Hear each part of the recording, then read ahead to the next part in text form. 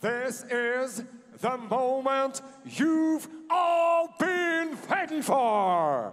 ACA League proud to present the main event of the evening. 3 5-minute rounds in heavyweight division. Представляю вам судейский корпус. Your officials. Главный судья Head Judge Магомед Магомедов. Судьи у клетки. At cage side your judges. Артур Шайхов, Иван Юрьевич, Россия, Russia. Евгений Алинцевич и Виктор Макаренко, Беларусь. И со звуком сирены ваш рефери в октагоне. And when the siren sounds, your referee in charge, Виктор Карантеев, Russia, Россия. Итак, дамы и господа, на трибунах миллионы фанатов ACA во всем мире в прямом эфире с арены Falcon Club, главный бой вечера Лиги ACA. Ladies and gentlemen in attendance, and the millions of ACA fans around the world, live from Falcon Club Arena, the main part of the evening of ACA League. Представляю вам соперников. И первый бойца в синем углу. Introducing to first, fighting out of the blue corner. Ему 35 лет. Рост 185 сантиметров. Вес 118,95 килограмма. Его профессиональный рекорд 16 побед, 3 поражения. И его стиль – ударная техника. Ladies and gentlemen, he's 35 years old, standing 185 centimeters tall, official weight 118.95 kilos. As a striker with professional record, 16 victories and 3 defeats. Ladies and gentlemen, representing Rostov-on-Don, Russia, here is Evgeniy Goncharov. А вот его соперник в красном углу клетки. And his opponent across the cage, fighting out of the red corner. Бойцу 39 лет. Его рост 182 сантиметра, а вес 115,2 килограмма. Профессиональный рекорд 25 побед, 10 поражений. И его стиль так же, как у оппонента, ударная техника. Ladies and gentlemen, he's 39 years old, standing 182 centimeters tall, official weight 115.2 kilos. As a striker, live opponent with professional record 25 victories and 10 defeats. Representing Warsaw, Poland, here is Danιέλ Омиельянчук.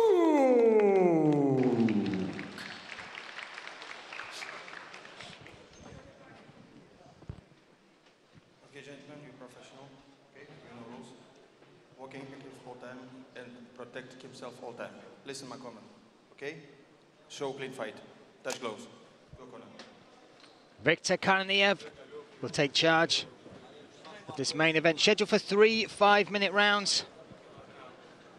And we see there the tail of the tape there. Height and reach on the side of Evgeniy Goncharov. Experience, though, on the side of Danιέλ Омиельянчук. Омielanczuk in the red corner. Goncharov in the blue, me, Brian Lacey, alongside Brad. One Punch Pickett calling the action. And there's something so special about true heavyweights stepping in there, Brad. Look at the size of these men.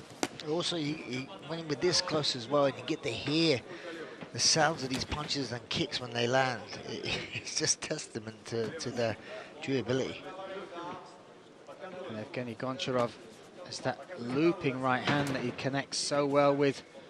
Danιέλ Омиельянчuk, you never judge a book by its cover as far as his physique, because he's got such dexterity in all the limbs, fires spinning kicks from any angle, yeah, covers distance well. And that's something you don't really come to expect. Not a lot of heavyweights can move like Danιέλ does, you know, so a lot of people with sparring partners, you can't really have people doing what... Oh, that right hand connected. The counter right from Goncharov. Yeah, definitely got the attention of Danιέλ. Yeah, caught that left cheek and it just dazed him a little. Now it's Goncharov in the center of the cage. Yeah, Goncharov pressing forward. But we've seen it with Goncharov a few times. Sometimes he can come forward, be very aggressive. But then if he gets stung a little bit, you do sometimes see him on his back foot. We saw that with Tony Johnson within their first outing. He stood there, no, sorry, the first outing he stood there and he traded, and then in the second outing he knew that the power of Tony Johnson, so he adopted a different approach and he fought on the outside for the whole fight. Yeah, and then you look at the Vakayev fight as well.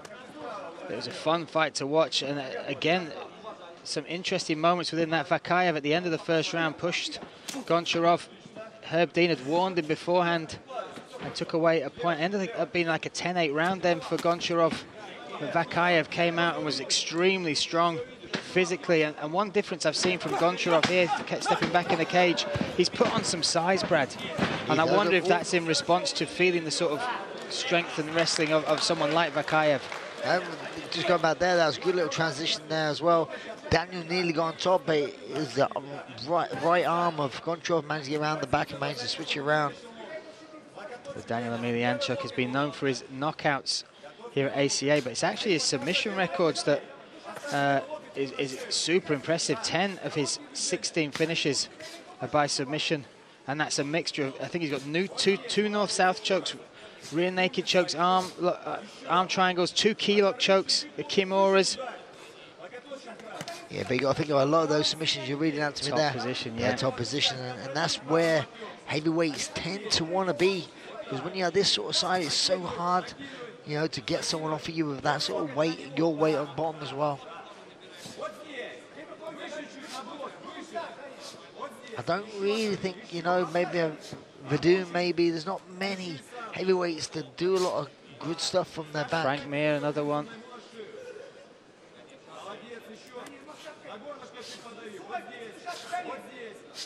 And of course, you've got to take into account this is a 3-round fight, not 5 as well, Brad. It was because we had a switch in main event. Makashvili was set to face Felipe Froas here in Minsk. But because of the switch, the heavyweights jumped up, got bumped up to the main event. But because it was mid-camp, they agreed on a 3-round rather than a 5-round. So they don't have to really manage as much. Yeah. The cardio going into this main event. Oh, big shots from Goncharov. Well aware of the danger of Омielanczuk's submission game there, steps out, but straight away re-engages with the clinch, Brad. Yeah, Daniel done a good job of threatening with the heel hook. Made Goncharov respect that and disengage, but with that disengage, Goncharov comes straight back in. There's a little bit of blood on the left eye of Daniel. Yeah, some swelling as well from that counter right hook he ate off the cage from Goncharov earlier in the fight.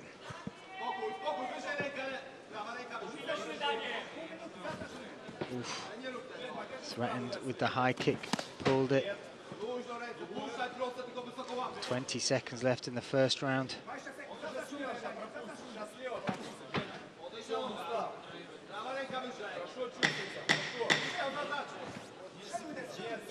You can see Омielanczuk looks tired after having to deal with Goncharov on top.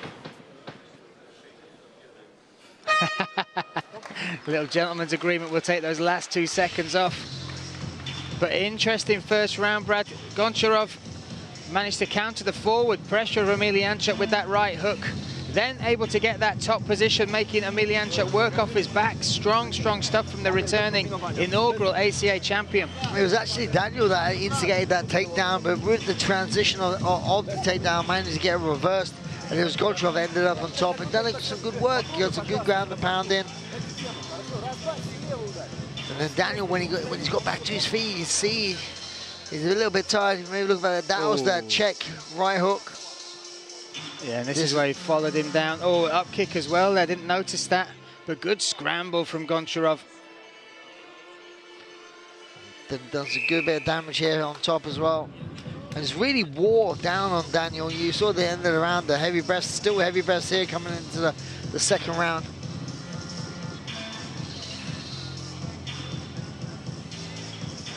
But obviously don't blink. Round 2. And this weight class, fight can change direction with one punch. Yeah, great respect as they meet in the middle. And there was nothing but respect as far as you look at the VTs, they understand the skill sets. Goncharov was very openly said he's come back to ACA to face top talent, and Omielanczuk really is that. He's proved himself time and time again on the world stage. Yeah, I mean, 2 fights ago he was fighting for the ACA title, and leading up to that, he was on a 3-fight winning streak. Last three fights getting to that title shot were all first-round finishes against top opposition. Yeah, 4-fight win streak, 3-fight knockout streak. And that was a beautiful takedown from Goncharov. Disguised it with a low leg kick, then dropped, grabbed the ankles, and turned Emielianchuk off the cage, so he's in the center of the mat again. Yeah, again, this is where Daniel does not want to be. With a big, thick set, Goncharov hammering down punches. His guard's wide open, but Goncharov has no inkling of trying to pass that guard. Happy just to stay here, chipping away.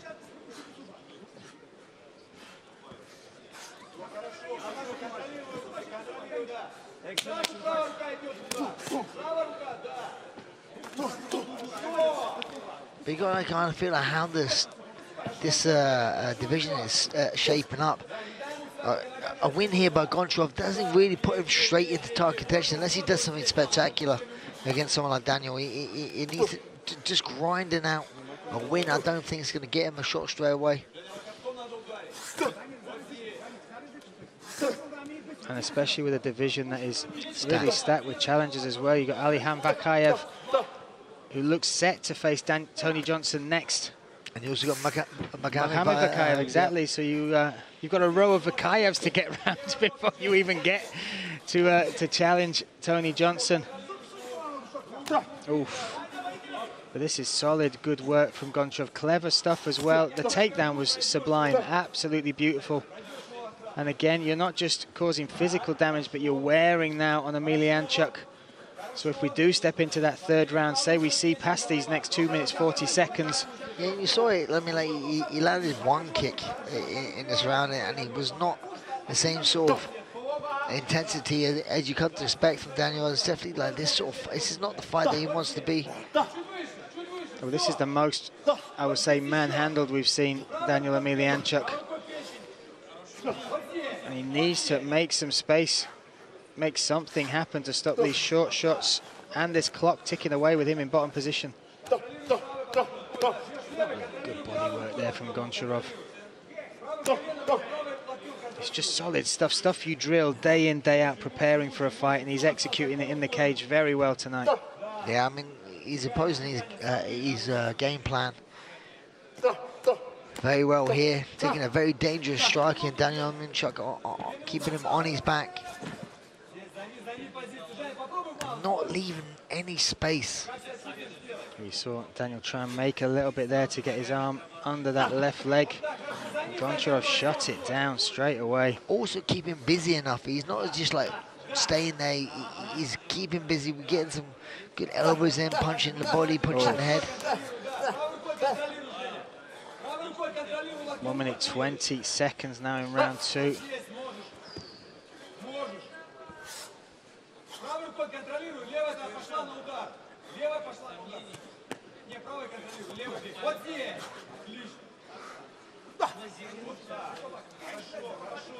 Yeah, Daniel Khan's just running out of answers here at the moment. Now he's trying to get onto his side, but as soon as he does, Goncharov just re-establishes position. Yeah, a lot of weight for coming forward here, chest to chest.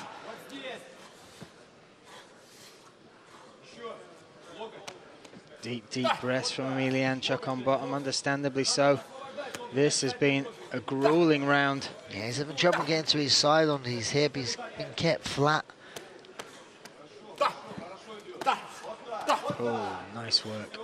It's not just about technique as well. You've got to think about now when fatigue sets in as well. You do not have the sort of explosive sort of energy to get back up. And Goncharov, no real fight-ending shots coming through, but well, they're big enough there to finish the round. Now he postures up. That's good work. Emielianchuk turns over. Oh, Whoa, shots to the back of the head potentially there. Омielanczuk stands up, but that flurry at the end were the biggest shots Goncharov threw. But throughout that top position, he was working with enough enough output to keep that position, which is exactly what you need to do, right? Yeah, and also Daniel didn't really try that much to get out of that position until the end of the round and put him in a bad position. If he did that earlier, you never know, the fight could have been stopped because he wasn't looking like he was getting out of the position anytime soon. He may have just been waiting for the buzzer to go because he knew he heard the 10-second clacker.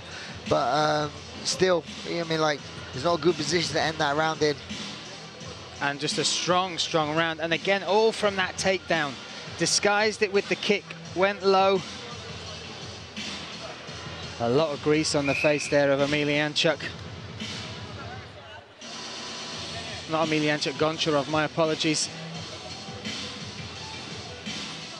Now we have the experience of Daniel Омielanczuk. This is his 36th pro MMA fight. He's got to dig deep, he's got to lean on all of that. He's got to know he's got to get the finish right. And off we go, third and straight away the takedown. Look at that. Such excellent execution, the drive, the commitment for that takedown. That's what I mean. You see it sometimes within a fight, you see a road to victory.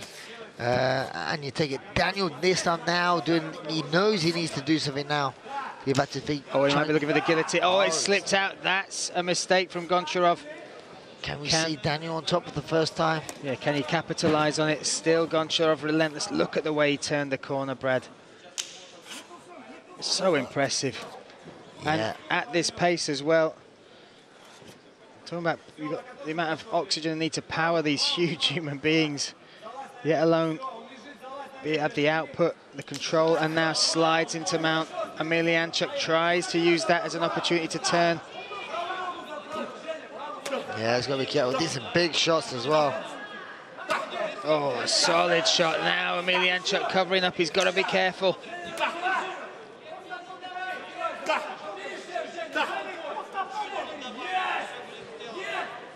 Goncharov making this a miserable night for the former title challenger. And if you're looking at a statement to coming back into ACA, having this sort of performance against this level of competition is one way to say I'm back, right? Yes, indeed. You're doing a great job here. Keep him busy. Oh, this could be it. That's enough. The referee's great stoppage there from Viktor Karaniev. Andrei Goncharov back at ACA, back in the win column, and back on everybody's radar in this heavyweight division. It was such a frustrating position for Daniel to be in, as in it wasn't like rocks with these heavy punches, get me wrong, but he just couldn't get out of that position, and just, in my eyes, just kind of accepted the fate.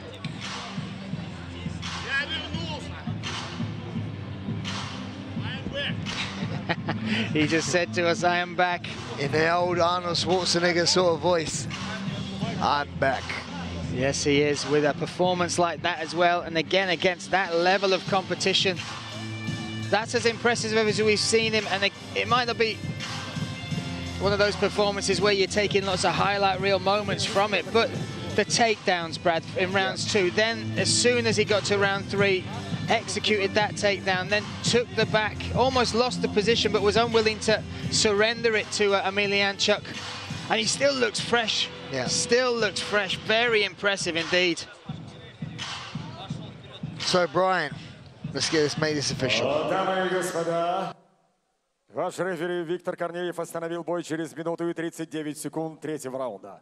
Ladies and gentlemen, your referee in charge, Viktor Korneyev, stops this contest at 1 minute and 39 seconds of round number 3. Техническим нокаутом, добивание, победу одержал. And your winner by technical knockout punches, Evgeniy Goncharov! Ростов-на-Дону, Россия.